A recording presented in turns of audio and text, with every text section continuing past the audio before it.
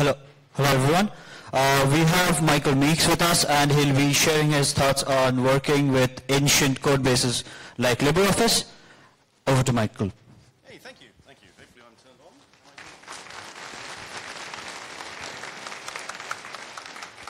Hello. I don't know how this thing works, so I just fiddle with this after fiddling with the screen for a while. Do you want to? Yeah, if you've helped, I would like the lapel mic if I can have it. Cool. So let me do the slide. Ooh. And you can't make these things up, can you? Password required. I think this is VLC behind the scenes doing something awesome. Yeah. Okay, perfect. This is what I'm going to talk about, so I won't tell you what that says. I'll just do it. So, restructuring a giant code base. So we have a unique and exciting problem in LibreOffice, which is we have a 30-year-old code base, and it's gigantic. It's 8 million lines, or, well, depending how you count them. I mean, it's quite big. And the great thing is that it's got the strata of lots of different problems inside it. Oh, hello. Oh, this is now intimate. Oh, very intimate. Thank you. Yes, I'll pop that in here. That's great. And there's lots of different things going on in there. So LibreOffice, you may not know, grew out of the object-oriented mania of 30 years ago. People discovered object orientation, and they were overwhelmed with their ingenuity and cleverness. And they were convinced that this was going to solve all programming problems. It was the silver bullet. And so Marco Borges created an object-oriented graphical toolkit as a young teen in his parents' garage. So you need your parents to have a garage. They're increasingly less popular these days, but it's a vital part of innovation. That and the water cooler. So buy one on Amazon. Anyway, so he created an object-oriented toolkit, and it was reasonably successful. He grew a company, but communicating with the customers was a problem. Like, they didn't grasp how silver bullet-y object-oriented toolkits were. And so they created some demo applications to show off the raw power of the approach. And the customers were much more interested in the demo applications than the toolkit, as I understand it. And so, unfortunately, many of the original design decisions were laid down on the basis that this was a throwaway application that I'm just going to write for, So whereas if you go and listen to the Microsoft Distinguished Engineer, and he talks about the brilliant people that wrote Microsoft Office and says, the piece table design is still what we're using today, 30 years later, it was absolutely brilliant.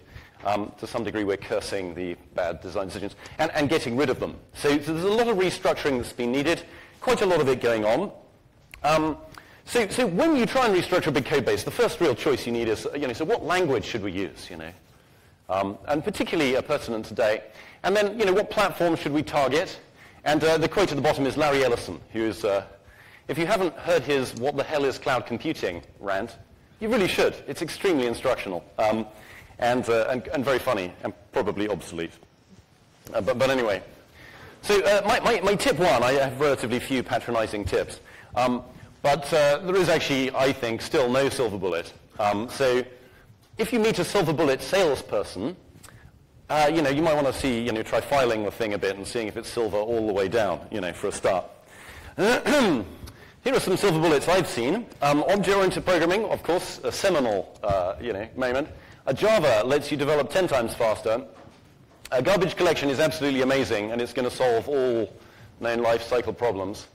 C#, interestingly, also helps you develop 10 times faster. So I don't know if it's that 10 times faster than Java. Maybe it's only twice as fast. But there's some good things there. The syntactic sugar of C# is infecting other people. They start to think that programming shouldn't be a long and laborious process where you type unnecessarily large statements, and you feel good because you can parse them mentally. Maybe we could have simple stuff that we can understand. Vala, of course, is, as everyone knows, a modern language with, yes, all the features you'd expect. A wonderful preprocessor-based, well, I don't know. I can't take the mickey out of Vala. But what I would say is that there were people, back in the day, I worked on GNOME, and I used Evolution. I was part of the team, privileged to be part of the team for a while. And Vala was created, and a whole load of people arrived and decided they were going to rewrite Evolution in Vala. The only difference being the language. Still GNOME, still GTK, still whatever. But what we need to do is rewrite the work of a team of 50 people for years in this new language. So I don't know, it didn't work as far as I'm aware. There's probably some software still there, but anyway, it goes on, this kind of craziness. And as such, I think probably my personal favorite is another great Larry Ellison quote, which is, quickly build their version of a spreadsheet word processing app using JavaFX. So according to the register anyway. Now Larry made a fatal mistake, or someone in Java made a big mistake here, which was to use a name that can actually be Googled, and you can actually see the trend on. Now most people, when they create a new language, I mean apart from Haskell of course, you use a name that you can hide very easily. Ruby, like Rust. Go being a particularly awesome example of this thing. I mean, the Go trend is just completely flat over all time. Z-Squat is just the terrible name. Like, don't use this name. And the reason is that, I've seen the Gartner hype cycle. Who's seen the Gartner hype cycle? I mean, it's been fed to me my whole life, and I've never believed it, right? I thought these guys are complete idiots. They're management consultants trying to sell something to me. Like, why would I buy that? Anyway, Google trend for JavaFX, and you see, there's this peak of whatever, maybe there's two peaks, marketing really getting their act together. And this is the recommendation to use JavaFX, just before the trough of total gloom and the utter, the suffering of this, and then the, oh dear, how did we end up with this technology? What are we going to do about it? How can we possibly make it actually work? And so on, But it's nice to see that there is actually some slight factual basis behind some of the things that we're told. A quote I particularly like is, and you can watch the talk, this is from Iger Zyk, who's a distinguished engineer at Microsoft. And I'm no language bigot. I mean, choose whatever you like, but just don't switch it every few weeks. 30 years of C to C++ to, actually a language that can be innovated. And, since I wrestle with a giant and awful code base, increasingly good code base, I'd like to try and persuade you that actually existing languages are things that can be evolved and improved. Yes, it's really painful. Yes, you have to go to standards bodies. But actually writing entirely new languages is quite painful. Although there's lots of talks at conferences about them. So yes, I think these are the typical risks that happen. So I'm not a language bigot, choose what you like, but the other particularly sad thing as you come to refactor your code is that it's a huge driver of duplication, language choice. I see perfectly well-meaning people who I love dearly who think that it's important to rewrite something totally in this new thing. And I've seen this again and again with Java, with C#, with... I won't go any further. But anyway, and if you look at web technologies, there are a whole plethora of duplicate web technologies that to me appear indistinguishable. And the only real difference between them is that one is in PHP, one is in Ruby, one is in, whatever I don't know. There's a great stable of these, right? And you think, guys, why can't we? Anyway, this is because I'm ignorant.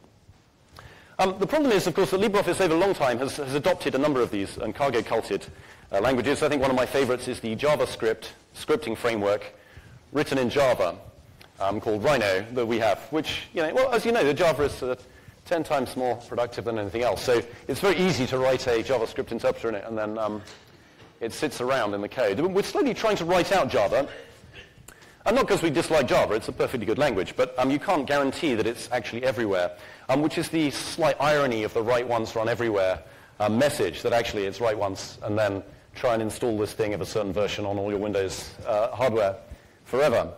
So there's some good work actually funded by TDF and our donors to get rid of HSQLDB, which is the last sort of blocking thing for that. So some language choices you need to make. Then there's some API choices you need to make too.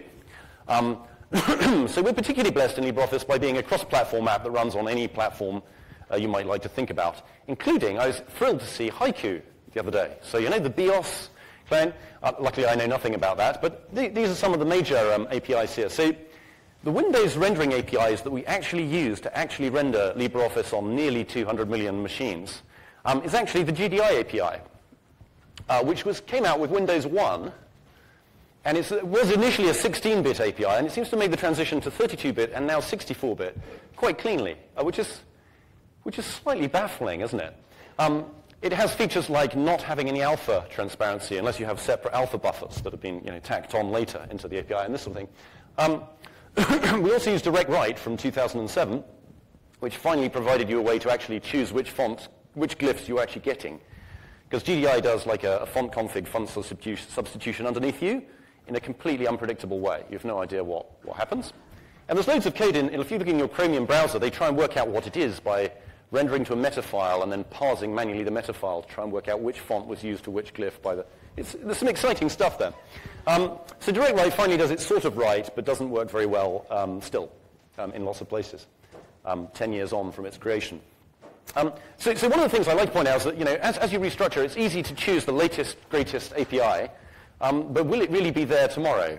It's very difficult to know, isn't it? Of course, in the same time, the Linux world has managed to go through quite a number of toolkits, several of which we support concurrently. So people also like to tell me off for wrapping stuff. Like, why do you wrap platform APIs? Why would anyone do that dumb thing? We have a perfectly good API. Like, why do you put this wrapper around it? That must be evil. I hope it becomes relatively obvious why. Not only the cross-platform aspect, but also the fact that it keeps changing. So I think we're getting to Qt5 from 2012. I think there's still some work going on to make that work. Is that right, Torsten? Somewhere? Yeah. So anyway, the platform churns far faster than you can update a multi-million line application to use it, which is slightly distressing, despite all of the work that goes in to actually improve this stuff. And then, of course, there's a whole form factor thing. What should you be targeting? There's a constant evolution of trendy platforms. The audio assistant one is particularly fun. We're looking forward to seeing that. And then, of course, the hardware people are busily at work trying to overcome, the fundamental problems of physics and scaling things by making processors much wider and frustratingly insecure. By improving their IPC, obviously, speculatively. We also have a wonderful thing in recent times, which actually gives us hard numbers, crash reporting statistics. Marcus has produced and produces lovely data. So of the 2 million plus crashes that we analyzed, we're getting more threads. Like, it's real. We need to actually do something about threading. Although the gradient is not very quick. This is a year of data. But you can see that the one CPU people, who are presumably, I don't know where you find a one-core CPU. But anyway, there are people that manage to do it at the 3% level. And this is probably not Raspberry Pis either, because Linux distributions compile this stuff out. This is mostly Windows users. But yes, anyway, there's lots of threads coming along, and the cool kids who have the 80-core machines are growing. This is clearly the future coming here. Sadly, that's cores, not threads. It's quite possible that threads are the double that in many cases. So let's talk about threading. So one of the things we need to do then is to try and use all this hardware that's on the die but not actually being used. So we've done a whole load of work there to try and do this, and we do this in a way that is extremely compartmentalized. So it's nice. So there's two approaches we have to threading. One is a very generic UNO-based approach with a COM-like scripting framework called UNO. And in theory, it's highly thread-safe and stuff. But the reality is that extremely granular APIs that are useful for scripting, understandable by individuals, not like teams of people, turn out to be really, really bad for performance and really hard to implement, just because threading is really, really hard. And you really want to message pass if you can, but your API doesn't look nice if you message pass. So, so we have UNO, and so that kind of threading is there, but it was still sort of 1 plus epsilon threads. That was Tarasclex, nice thing from Mozilla. We just, we do a lot of threading, we do a lot of locking, but we don't get any parallelism. So, all of the downsides and none of the upsides. So actually, it turns out to be much more effective to find one piece of code that's at least reasonably, like you could scoop it out of the patient, like and put some threading around it. So, for example, image scaling for various reasons. We still do CPU image scaling for high fidelity something or others on lots of places, and it's a beautiful parallelism piece. It's completely safe, and you can convince yourself after reading it for some hours that it's probably going to be safe. And you would think that's funny, like the XML parsing thing that I'll show you in a minute. We also read very carefully, thought was safe, and shipped for years, and then of course you find the threading bug in it, which is slightly worrying. The rendering rasterizing, so Armin's done a fantastic job of turning all of this clever primitive decomposition, CPU software rendering stuff into something that parallelizes as well. So if you have a 3D something intersected with something else in the draw application, it works quickly. Complicated charts, I guess, probably benefit from that too. The calc core, I'll talk about in a minute, but again, desperately trying to find something that is a piece you can chop out and wave your hands and persuade yourself is safe in the middle of that. XML parsing I particularly like because people are interested in XML parsing, particularly that it's extremely slow. How can it possibly be that slow? And I think you have to go back and blame the authors of the spec, really, I don't know. Like Jason has a lot to say for it. But either way, people come up to me and say, I have this brilliant new idea for parsing XML. It's going to be so fast. We're going to memory map the file. We're going to use pointers to something or other. We're going to copy it into buffers, and we're going to do very little work. That's really interesting. That'll be a lot quicker. So the problem that I have is that I have a constant time XML parser. It parses any size XML file in a constant time. And can you beat that? It's kind of a nasty trick, really. But you saw the CPU, the graph, right? There are all these threads sitting around there not doing anything, right? So, I just cheat. I just shove one of these in at the bottom. And so, effectively, we have a SAX API. The SAX API is incredibly inefficient. It's really not designed well. The worst thing you can do for a CPU iCache and Dcache and whatever is to do a very little bits of work that then create lots of other work that then comes back and does another little bit of the same sort of work. And so there's an unzipping bit, there's a parsing bit, there's a tokenizing bit, there's all these things. And then it disappears off into la-la land, into the calc core filter, and it comes back again, and it's a disaster. Anyway, so it turns out that even if you don't have two threads, doing a whole load of parsing, storing the results, and then emitting all the events that you got from it is actually good news. Anyway, so this is nice. So we get, the fixed cost then is only really true if your consumption is slower than your parsing. Obviously, you have to balance these things. But actually, we try and move some degree of work between these two threads dynamically, depending on who's more and less busy, which is quite fun. So, yeah, that's good. So there's some setup time as you parse your first swing buffer full of events, which is the kind of constant. What else? So we've been trying to thread calc, as I mentioned, and there's some heroes, Tor Lilquist and Dennis Francis, have been doing some work for me on this, and they, so we have this thing called SC Interpreter that calculates every single cell in your spreadsheet. Every formula is a stack-based reverse Polish. It's great. And so we're trying to cut this thing out. It seems like it might be something reasonably separable.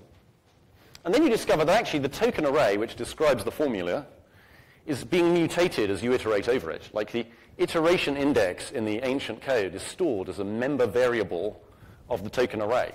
So, two threads. Yeah, not very nice. And of course, macros have access via this Uno API to the whole model. They can delete the formula that you're editing while you're doing it. That's great. And then, of course, some of these formulae actually mutate the dependency structures, which are document-based. And if you parallelize this, you again have major fun. And then there's a whole load of other stuff that's mutated in the document, and then caches that are built. But after a while, hopefully, you can chop enough muck out of this that you can shrink the domain enough that you can, again, persuade yourself that this might actually be safe to do. We put a whole load of asserts in there. So we in my old age of having been a type safety bigot, I'm turning into a thread safety runtime checking Python loose type person. Luckily, we have some very large data sets, so actually loading and calculating some of these documents gives some nice assertion failures. We're still working on rooting out here. But yeah, so it's some quite fun, and it actually gives you some reasonable good results too. If you want a nice 16-core machine, let me advertise AMD, who produce some very nice ones, and at a reasonable cost too. Look at that. And they funded a chunk of this work. This is my lame Linux laptop, and the Windows one just happens to be a much faster machine, as you see. So that's why it's only taking half the time. Yeah, so what can I say? It gets quicker, but not 16 times quicker. Particularly the hyper-threading is not nearly as good as you might hope for, well, particularly obviously heavy floating point loads. Yeah, so what I'd really like to see is some language support. So what I need is some innovative people who love thread safety and love improving languages to go and persuade the C++ Standards Committee that having some kind of really restricted subset that does a lot more checking would be good. The C++ Standards Committee are still trying to study the problem of having built-in primitives like threads and mutexes and things like that. But hopefully we can get them past this and into the fertile ground of language innovation and include all this good stuff into, I don't know. If you're crazy, come and see me later. I can sell you some swampland as well. Good. So there's a whole lot more to do there. And of course, at the same time, we're trying to clean the code up so people can get into it. So one of the great things here is the German comment translation. These are the people who actually finally got the curve down. You see this, I'm very proud of this bit here, you know. There are lots of people that start projects, but this looked really like an exponential decay to me, and I was getting pretty frustrated by here. And I said, look, and bang, you know, these people turned up. Brilliant, Jens Karl, you know, Johnny M. They said, right, we're going to finally fix this. Of course, there is a single German comment left. Well, actually, there are probably some we can't detect easily, you know, just for old time's sake, you know, so you can see some particularly fruity examples of how not to do it. Yes, less eye strain horror.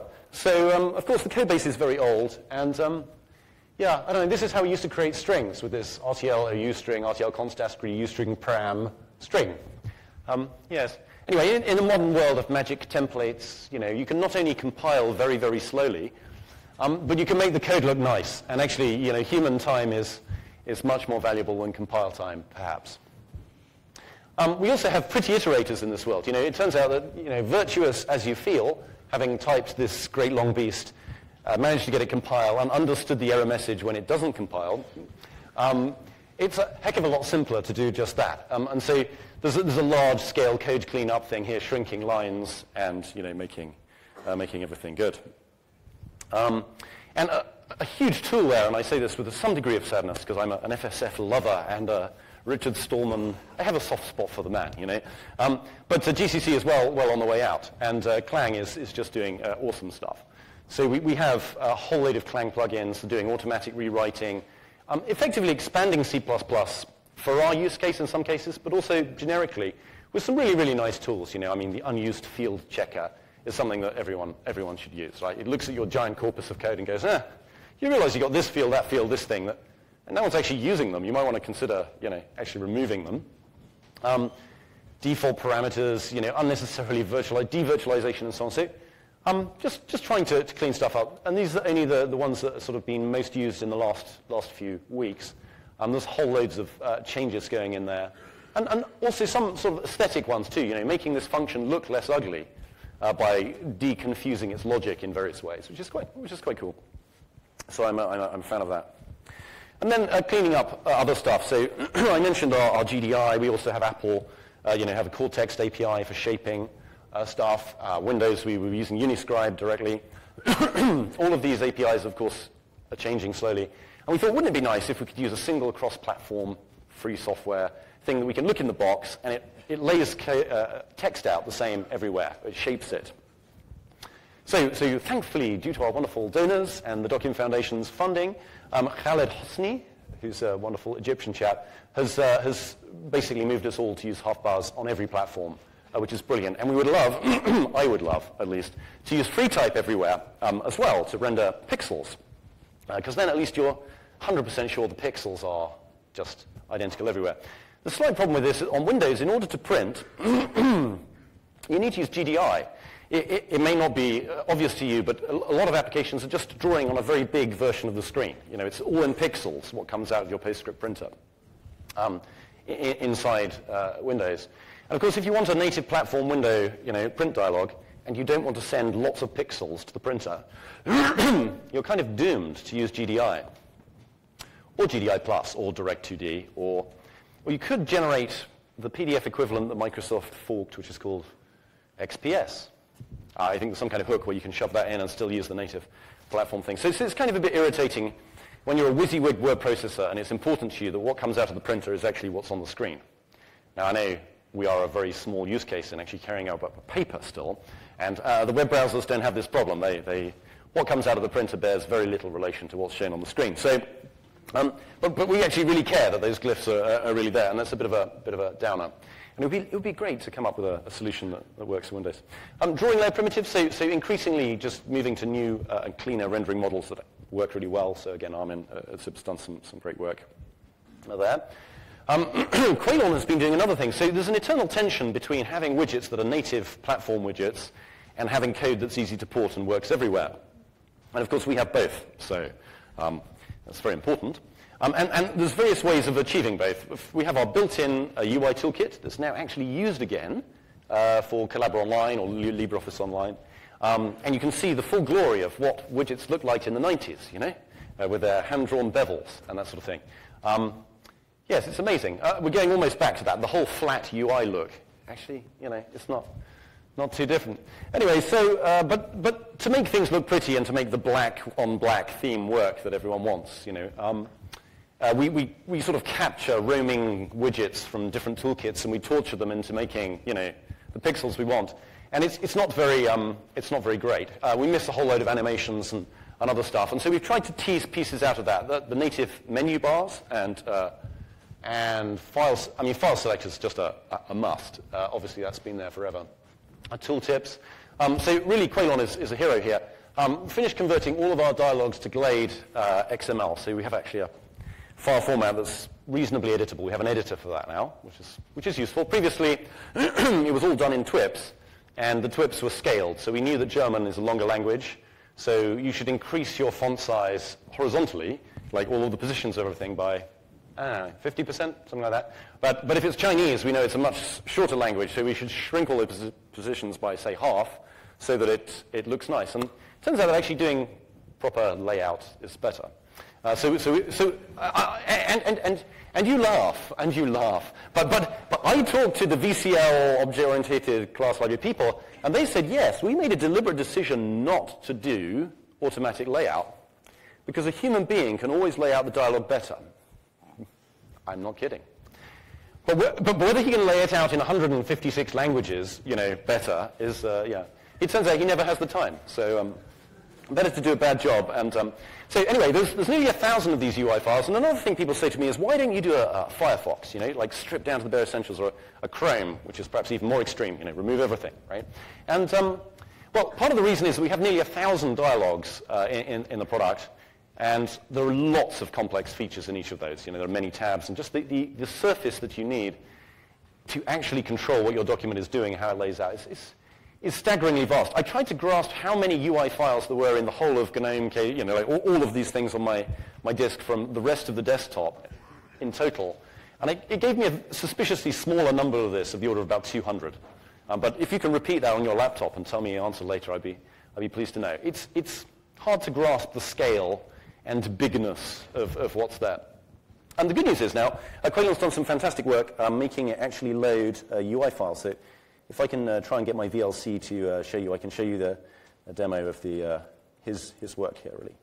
So this is LibreOffice, if you haven't seen it. And this is a dialogue. And this dialogue is actually using GTK. So it's a GTK dialogue. And these widgets, you can see the surrounds there. Can you going blue? You can see the fading out things here. You can see as you move, it's got some degree of beautiful transitions. This thing on the right here is actually a VCL rendered preview thing, because that's kind of hard to, you can't port that to GTK. It's just like tons of work. We have those, and there's lots of weird, I'll play it again because it's you know, obviously too cool.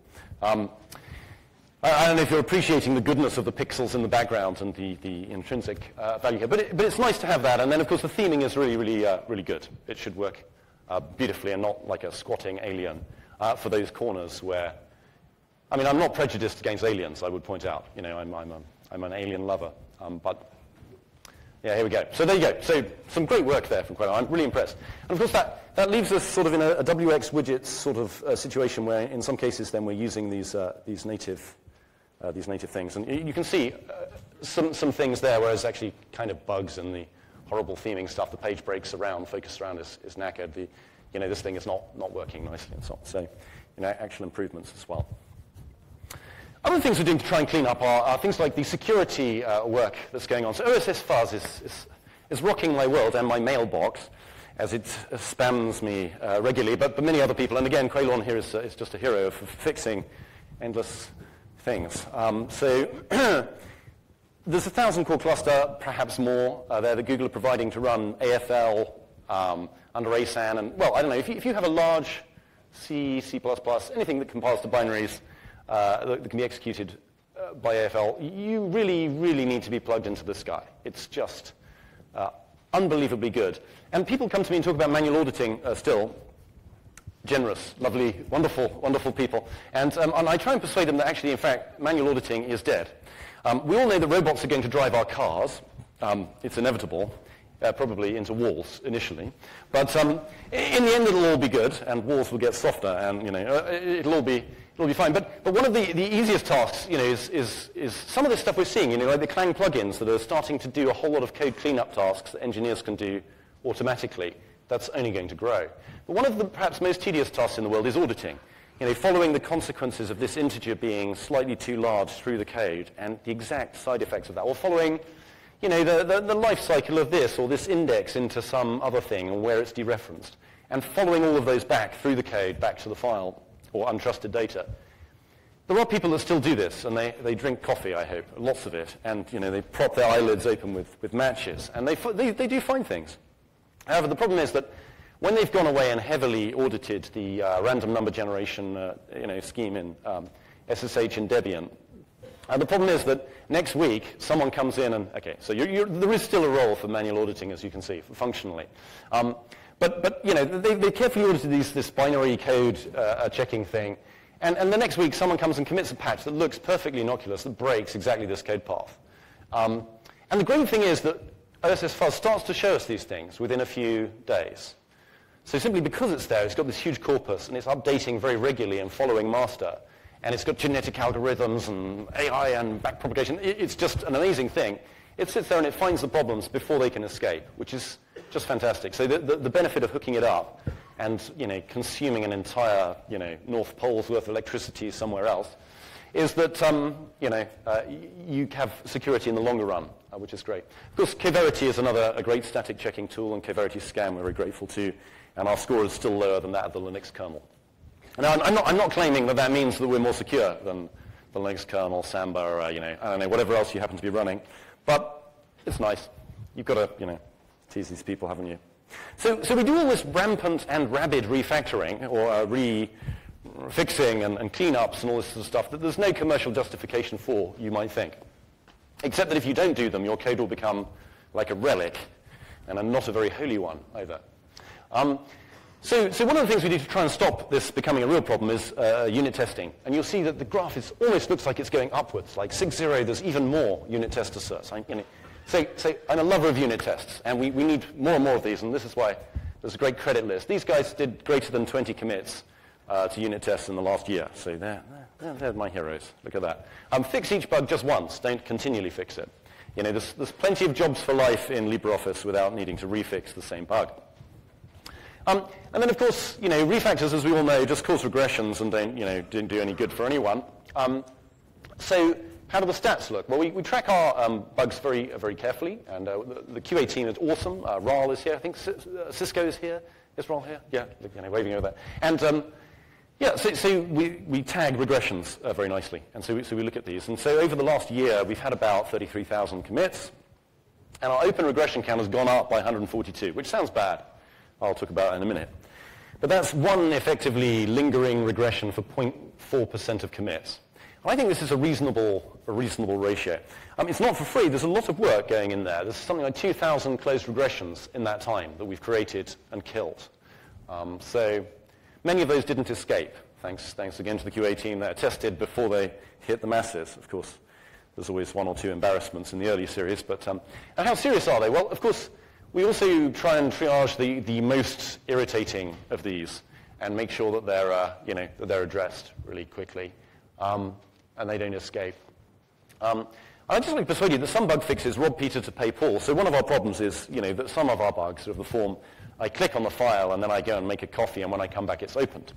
Now, there are increasingly few of these, and we're doing some great work, but often we have to do a trade-off between, well, let's make this case much quicker, but unfortunately this minority case will get slower.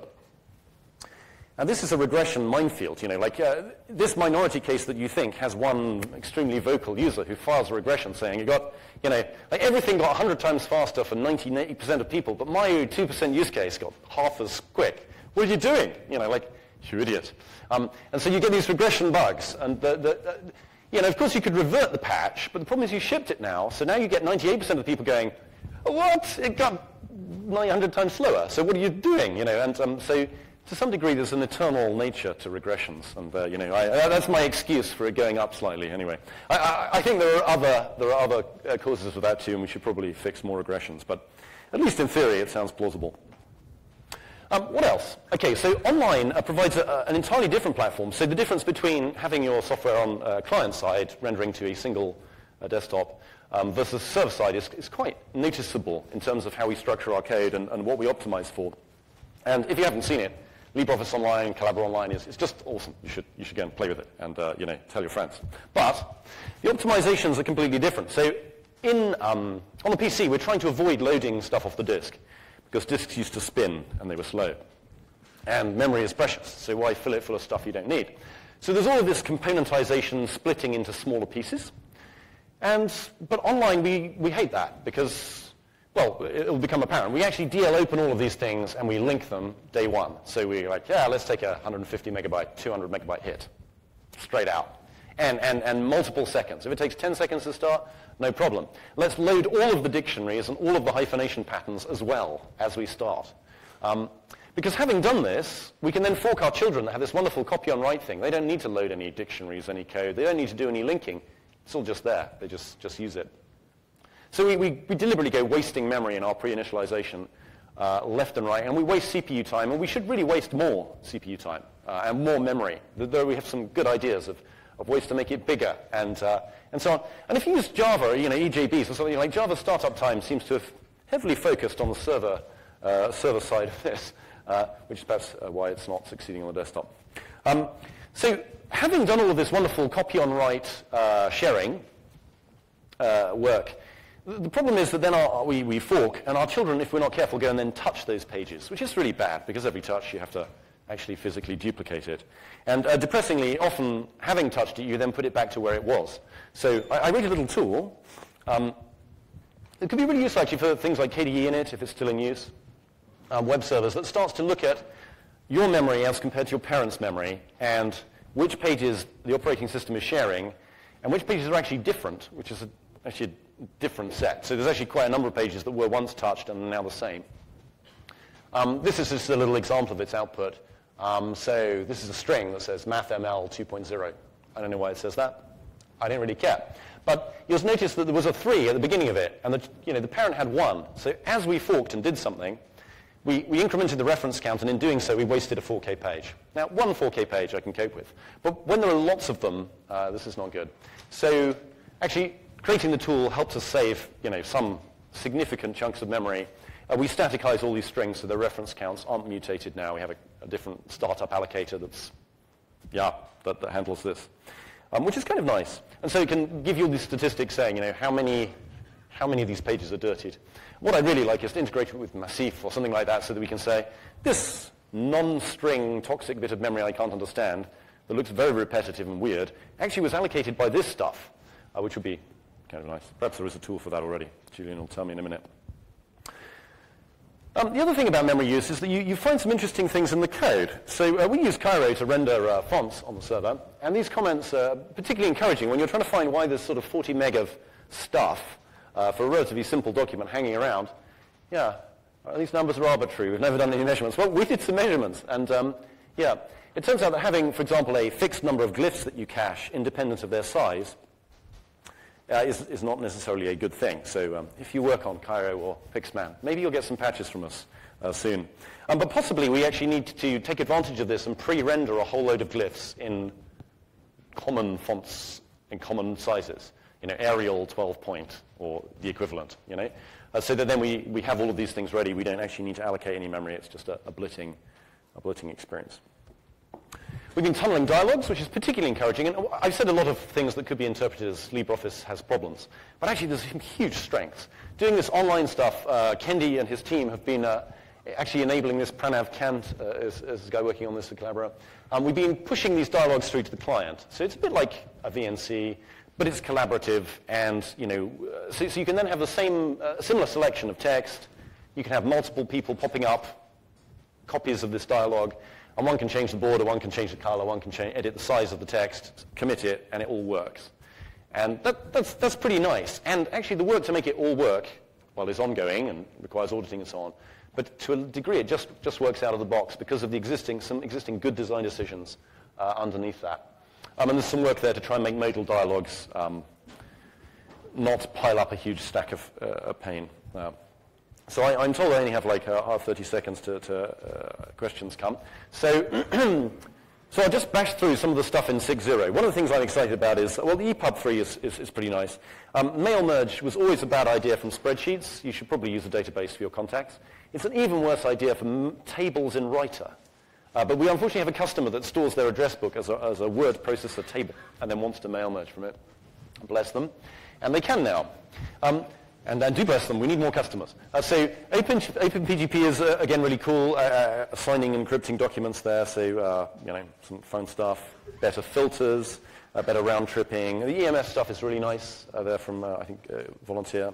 Improving previews. Better ergonomics. Improved notebook bar. We dropped support for Windows XP and Vista. Ha ha ha. Hooray. At last. I mentioned these APIs have a long tail. And we have angry people, particularly in Russia, who complain about Windows XP, which is strange. And of course, loads of stuff in online as well. There's just a whole slew of features there. The Android version is coming on nicely. So pictures from cameras being inserted, presentation modes. There's some exciting stuff from Jan Iversen and Jan Nurmut on iOS, which is coming, and probably we'll see that later. But what you should do is you should think, this is an awesome project. I could get involved. I could do something. I could make a difference here. We got dozens of other big projects in the world that are duplicates of other ones, but LibreOffice stands alone. It's the open source word processing project, out there. And, come and make it better. It's awesome. There's something for everyone. There's links you can click. There's fun stuff. And one of the nice things about it, as compared to writing a small Python script, is that the problem domain is so large, you cannot fit it in your head. So the techniques you learn working on LibreOffice are the big, grown-up engineering techniques that you're going to need. And once you've grasped them and you're confident with them, you can work on anything. You can do anything. It's like a Superman training school, I mean, I didn't learn anything, but I tell you, some of my colleagues are just amazing. And so I've got a paper on this, and you can read it. It's quite fun. And just getting a good structured approach to solving big problems in a way that you break it down and actually make progress. Cool. So yeah, we need smart people. But what we really need is that we live in a world of AI and technology, and increasingly this is automating everything we do. Documents should be no different. So what we really need is an AI of incredible subtlety, and I hope some of you are into convolutional neural networks and data sets and training that can see what you're doing and suggest cool new things to make it easier. So that would be absolutely brilliant if we could go there. So conclusions. Well, there you go. Forced platform change really sucks, and it's tough on us. When I see that little hack to clean up GTK to remove the threading support that we've unfortunately broadcast to 200 million users in our programming API. I feel sad inside, But on the other hand, I know that GTK3 will never die, at least not for the next 15 years. So anyway, restructuring, refactoring, it's fun and it's risky. It is risky to some degree. And today it may seem hard to justify, but tomorrow you wish you'd done it. Stopping doing it is also extremely risky. And we seem to be surviving the volume of change, improving and growing, which is cool. Online is awesome. Free your data, share it with people, federate it, control it. Don't give it to a large evil or not evil corporation. Just keep control of it. And people are always welcome. So thanks so much for supporting LibreOffice and listening to my talk. Very good.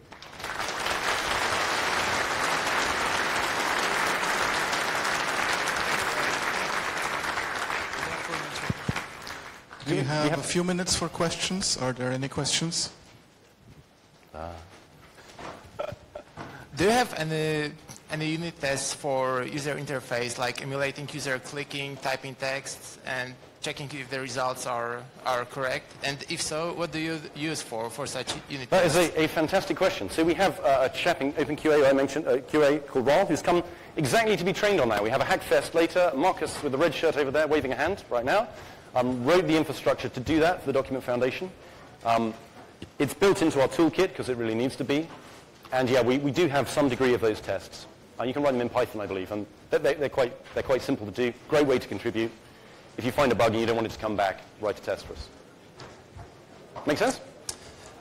You said you had some issues with threading, as everyone does. Do Yes. you have, there's nice frameworks and libraries in C++ now to ease development, like HPX, Boost Fibers. Did you look at those? Do you plan to use one? Yeah, so do we plan to use the new C++ features? So yes, definitely for threading. I suppose so. So we have a threading abstraction, of course, that's old, and we're trying to move away to that to more standard C++. There are benefits to that, and it's quicker in some ways. I think that, yeah. So there are a number of things to be said about contended mutexes and critical sections and standardization and Windows not working well and other things. But why not? Come and get involved, make our code look beautiful. That would be cool. Anyone else? A gentleman over here. Hi.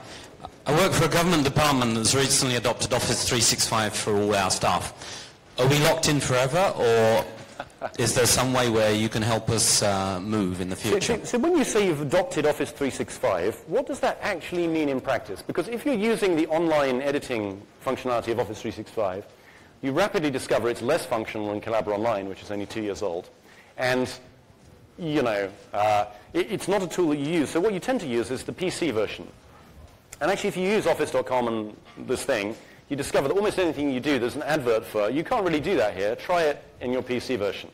So I think often the use of Office 365 is a data store, which you shove documents into, which are in a non-standard but popular format, we understand, to some degree. And then a PC version of an Office suite.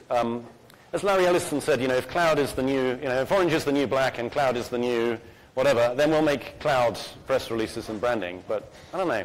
How tied are you to the actual cloud web service piece, or is it really still documents? I don't know. Yeah. So be scared, but perhaps not incredibly scared. And consider using Nextcloud, OwnCloud, PyDOC file, any of our the open source alternatives that can now actually, in many cases, do better. Actually, Office 365 is subscription service. Right. Okay. And as you stop paying for it, you basically have to remove your software from your PC. Sure. And it's a standard way to get Office running, but it's basically you are not tied forever. You will eventually decide it's not worth to pay that. And actually very costly. Yep. Yeah, I want to point out. So I think there's a lot of truth in that. Yep. Anyone else? Gentleman at the front here. I will.